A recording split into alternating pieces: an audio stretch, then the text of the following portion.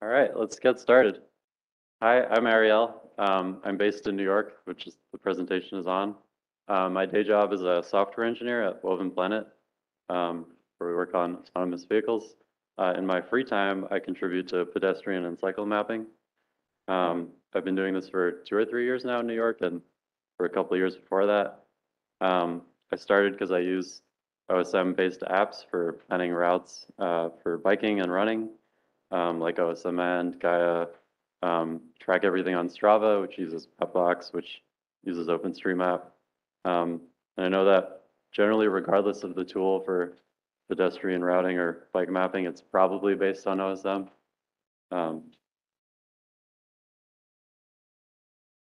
So when I was procrastinating writing this presentation, I was wandering through a bookstore and I found Kevin Lynch's The Image of the City, which is apparently a seminal work on urban geography, which is very lucky, I guess. He talks a lot about like how you can experience a city based on its routes and like the built environment and how that kind of forms your image. I mean, here in Florence, you've got like the canal and all these insane churches and buildings. That's really nice to see. So I think about that a lot when I'm navigating through New York. This presentation is based using New York as a case study just because that's where I live and there's a lot of examples, but that's not the point of this. I mean, I hope the point is that you can take some of these examples to your cities and see what best translates there. And another motivation is that New York mobility is kind of in a state of crisis.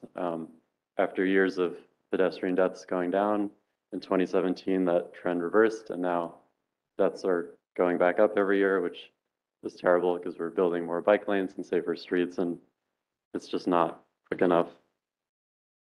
For my first example of mapping, I'm going to be in that little circle if you want to follow along geographically. So I open up OSM Carto to that spot. I kind of think of what's missing, what's obscured. I mean, you can tell that this neighborhood is very clearly divided by this expressway. There's a train, a canal. I could probably cross it here, maybe over there. But I can't really tell. And I know what you're thinking.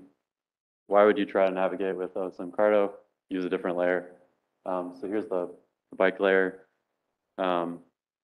which does tell me I can cross here, and there. And I can kind of see where the bike lane stops because I know the styling. But it's still not super clear, and the style doesn't help too much with pedestrian routing. Here's another style for good measure. I had like 7 different styles, but I thought that would be too many slides to show.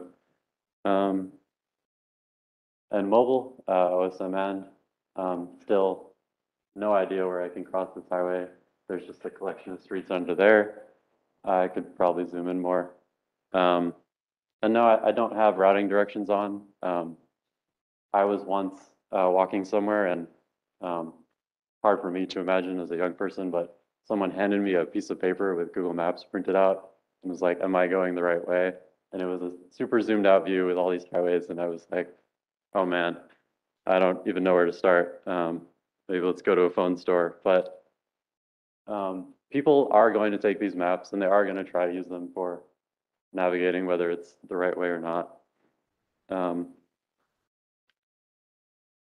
So none of these sidewalks existed before I mapped them, and I'm going to talk a little bit about that process. This is what it looks like when you're under it. You have to survey this area because you can't see it from satellite imagery. So there's like a pedestrian refuge here and over here, and it's kind of confusing. You have no idea where the next place you can cross is just by looking because there's tons of traffic.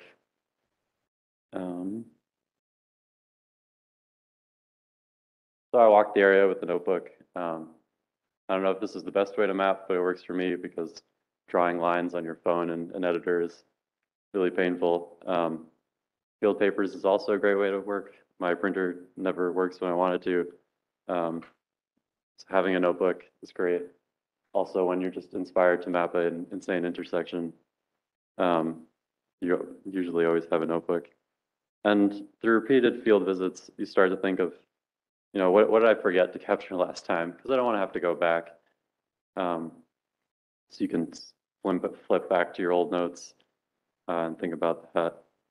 Another great technique is taking photos with taking photos just in general. Make sure they're geotagged. Mapillary has a mobile app for uploading photos. That's helped me a lot. And also through the repeated process, you kind of learn like what's important to other mappers, what's important to map for the models, beyond what I just think is interesting.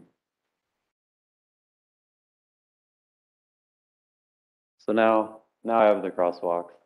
I can visualize them. And I can think about, where can I cross the street? And that's where I can cross the street. Hopefully one day we'll have a style that shows that on top, because it's not really useful for me to see the red highway as a pedestrian. But can everyone cross the street in this scenario? No, and that's why we need curbs.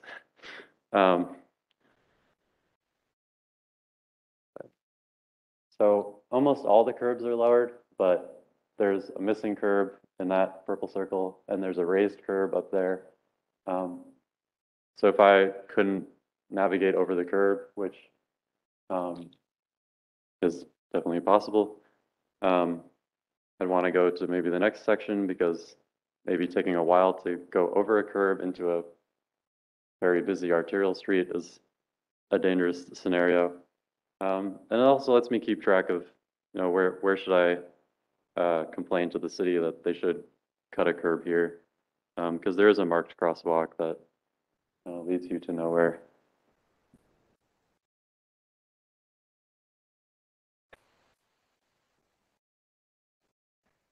Yeah. He asked if I was asking about steps for accessibility. Yes, I'm talking about the curb um, curb cuts. We spell them CURB in the U.S., but on OSM it's KERB.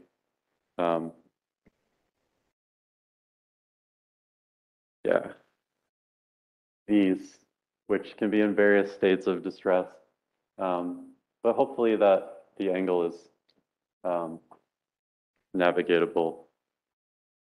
So this is kind of taking that same first intersection that there was a photo of and overlaying data. And there's other attributes collected, like what type of surfaces these are, how big is that refuge, whether or not there's signals.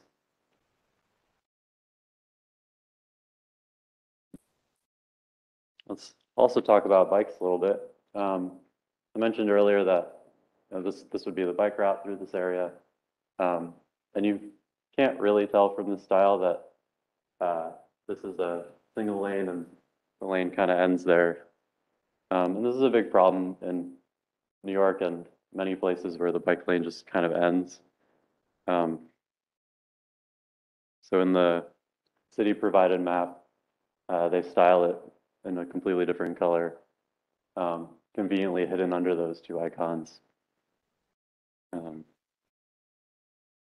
This is what it looks like in person.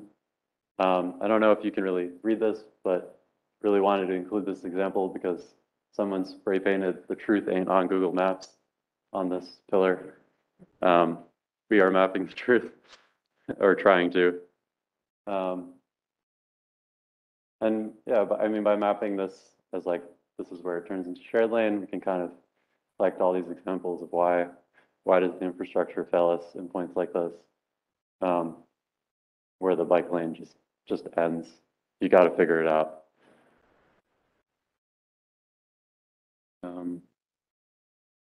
Something people always ask me when I talk about sidewalks is, why don't you just tag them on the road?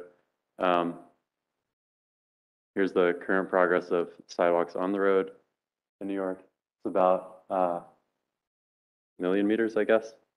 Probably should use kilometers, but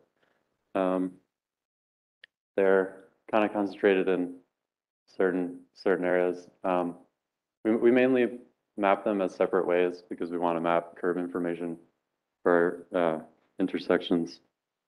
And if you're going back and forth, this is where they're mapped as separate ways. So you can annoyingly see that it's almost the opposite areas. So one of our challenges is kind of conflating that too. And technically all of these should also have road tags that say like sidewalk equals separate. Haven't gotten there yet. You wouldn't know that unless I told you because it's not documented anywhere. Another challenge. And sidewalks are currently clustered in areas where we've kind of held projects. So you can see like those are kind of complete. That's because we did task manager things over there, or people happen to live, prolific OSM mappers happen to live in some of the dark red areas.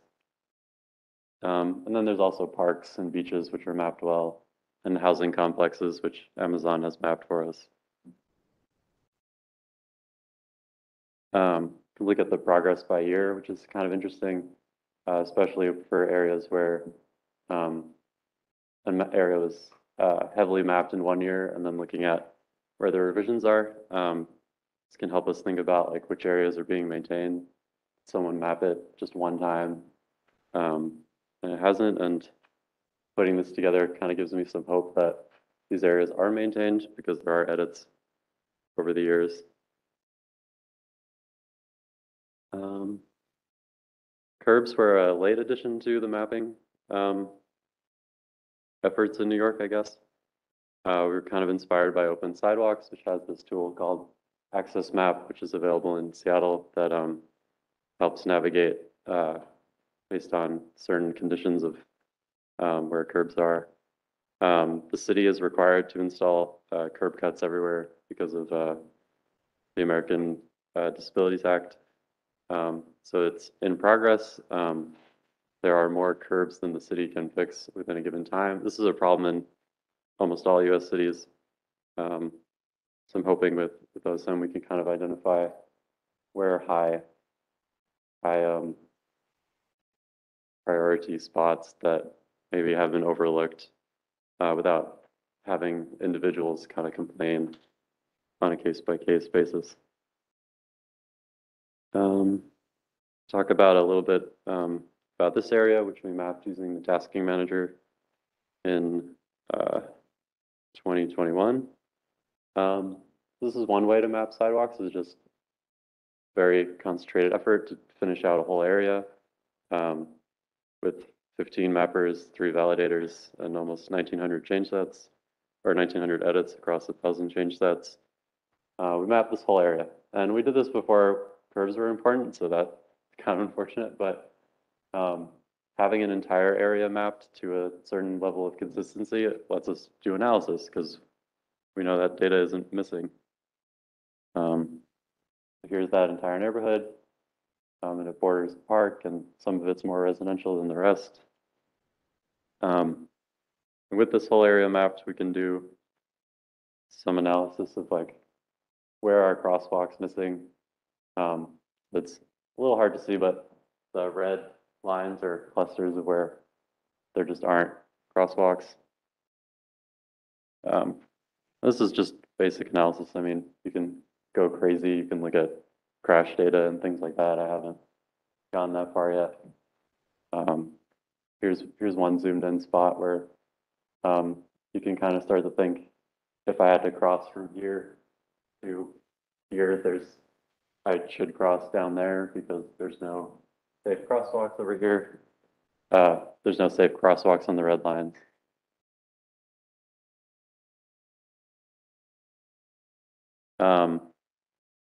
We can find slip lanes that are unmarked. So this is a cycleway on the right that crosses this road, which is a highway access ramp, and there's no traffic control there, which is kind of terrifying when you're biking through. And that's something people with local knowledge would know, but also something we can find once we know that the area is mapped. You can think of other multimodal conflict. So there's a cycleway that splits in two, and there's also a crosswalk there. So if it's a very busy day, are there a lot of cyclists and pedestrians that are kind of moving around each other, or is it fine? Now that we have all this data, I start to think about pushing for change in our area. So that's another reason I do this is because we're working on improving the city. So the New York City government has a streets master plan that's supposed to cover the next 5 years. They want to build 50 miles / 80 kilometers of bike lane per year, but they only have the capacity to do 30 miles, 50 kilometers per year. So they need some help prioritizing. Bike share last week hit a record of 130,000 rides in a single day. I really think OSM is positioned to help us map areas as bike advocates to look for areas where there isn't great mapping, but there isn't great bike or pedestrian coverage. Here's some more fun examples I've come across. So these two crosswalks go straight into fences on both sides. So you have to walk into the street, and on the right is a subway station. So this is clearly like a trafficked area by pedestrians. I mean, you can see how many people are there. So how do you map this? I mapped crosswalks and then into fences. This is not the only place I've had to map a crosswalk pedestrian way into a fence. And eventually I can query all of these cases, which unfortunately exist. This is what I call a sad bus stop, which there are unfortunately too many of. Something common to find through local papers is they'll post like worst city bus stop ranks. And I'm kind of curious if we can map bus stops and algorithmically find out which ones are the saddest. So both of these crosswalks lead to curbs and grass. It doesn't really make sense, but maybe that's okay for someone that's able-bodied, but if you weren't, you're kind of stuck in the road, which is not fun for anyone. I can report these things to the city, and they can stay in the requested status as long as the city takes. But they're part of the statistics now, and things are getting better, and they're documented. We also keep track of where you can't bike. So we have a couple of bridges that you're not allowed to bike across, but there is a pedestrian path. This one has stairs. If you're coming from the other direction, you should hope that you know there are stairs, because if not, you'll just bike over them. I think that's something that, routing applications really warn about. They probably won't route you over this because you're not allowed to bike there, but I mean, people are going to. 1 minute. Skip to fun slides.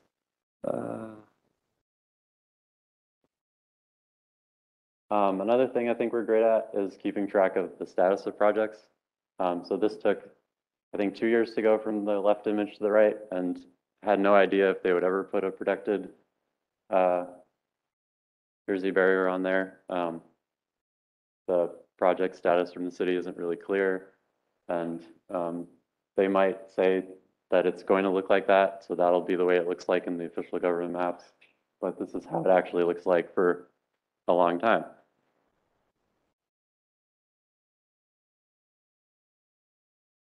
Some things I'm looking to improve on is the schema for things like this.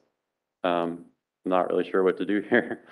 Some people have proposed like crossing : curb extension, right, left, both on the node of the crosswalk, I think. Maybe that's a good idea, maybe that's not. There's been some earlier talks that have kind of covered what are good ideas for tag proposals and what are bad ideas.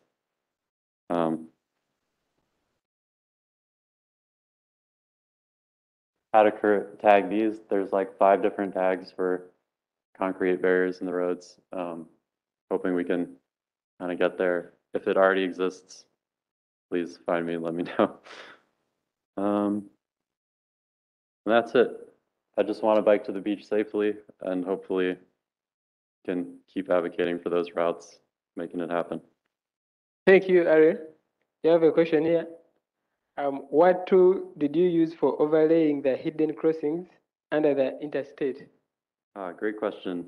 I used QGIS and I loaded the data with an extract from GeoFabric using OSM to PG-SQL to PostGIS. So QGIS mostly. Thank you. Hey, thanks for that amazing talk. I was pretty shocked to see that sad bus stop. I mean, that it suggests that there aren't standards, and that wouldn't happen, I'd like to think, in most places. I'm just linking that to road safety data, and I know that in the US, the number of fatalities and seriously injured in collisions has not been decreasing. And I've also heard that bus stops are a particular kind of hotspot where people get off the bus and then walk into the highway. Have you got any kind of ideas on how that could help, and maybe the data that you've generated that could suggest where bus stops don't have good provision? Are you thinking of comparing that data with data on road traffic casualties? Because I think that could be a really interesting research study. Yeah, I think it's too much work for one person, so I try to focus on the mapping and telling people that do work in that area, here's data you can use. But yeah, I think it does help power that analysis of, what's a safe area, what's not a safe area, and hopefully we can fix these things before people literally die.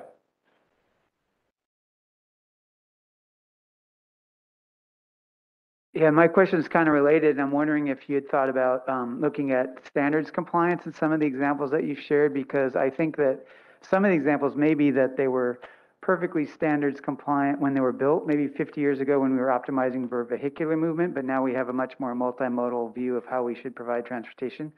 So I'm wondering if you could partner up. Now that you just said you're focusing on the mapping aspects, I wonder if you could partner up with an urban planner or somebody who would be more interested in doing that policy analysis, so you could flag like which places were currently out of compliance with the standards that we're applying today. Anyway.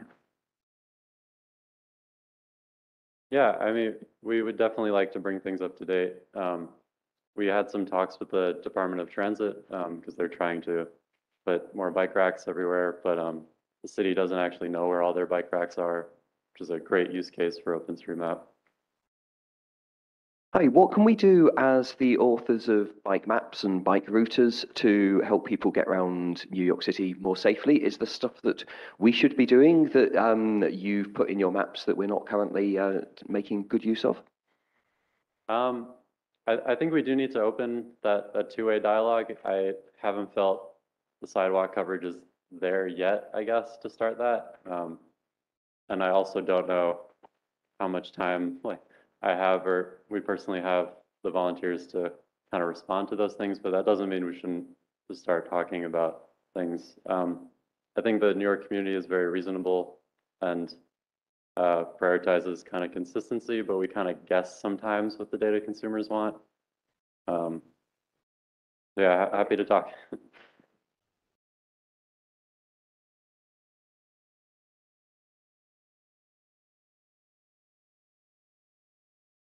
Do you think any of this could be automated using like imagery captured on driving cars, especially the bike lanes and maybe the curb cuts, things of that nature? Yeah, I think a lot of it can be captured and done in a way more automated process, because this does take a long time to map by hand. There actually is a city-provided data set of sidewalks, but it's polygons, and importing is its own challenge, and kind of everything needs to be reviewed anyway, but that doesn't mean we can't start from there. We just haven't gotten there yet. So Ariel, I loved every slide of your presentation. It's always refreshing to see people who just go out and map. You started your talk with mapping bicycle junction in York. I wanted to know how much time did it take to make the junction, and does this time pay off?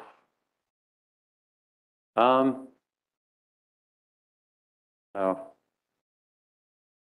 I'm not sure exactly how far I walked and how long it took. I mean, I was distracted at like 8 in the middle. You know, it wasn't really efficient trip.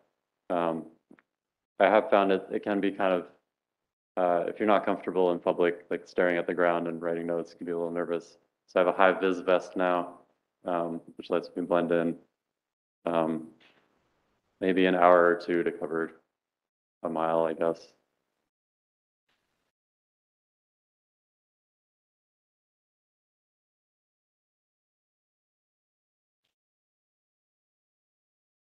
Thank you. Excellent presentation. How do you account for New York being a city that obsessively maps every single tree in the city, but doesn't map the more safety-related features that you're mapping? Yeah, that's definitely a problem. I mean, people map what they're interested in. Something I didn't get to talk about is there's a lot of, I guess, tourist mapping. People that come and visit and they're like, oh, we want to contribute, but we don't know where. I think we could make better use of maybe city-specific street complete quests, a better city wiki to kind of guide people who have a lot of energy and time in the directions that produce the data we hope we can have.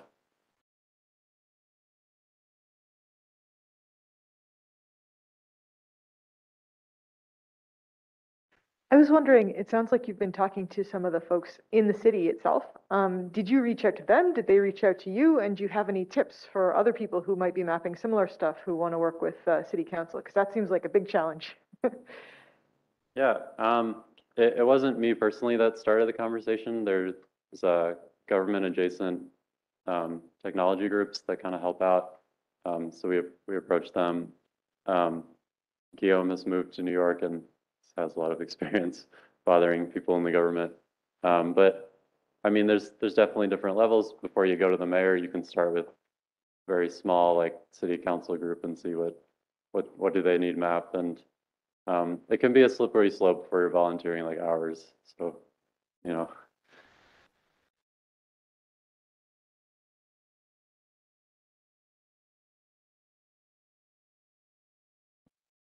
Thank you. To also answer the last question, I recommend not putting people on the spot.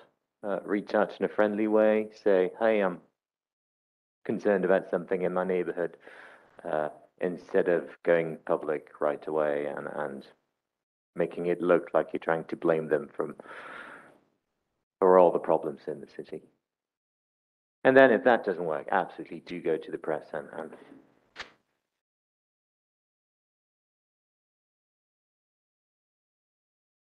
Cool. Just a quick shout out to the local community. Everyone that's ever presented about this stuff, I watch them all. The sidewalks, bicycle channels, and the OSM Slack, and anyone that walks anywhere. Hopefully, use these maps. And my cat that is upset I'm not mapping at home right now.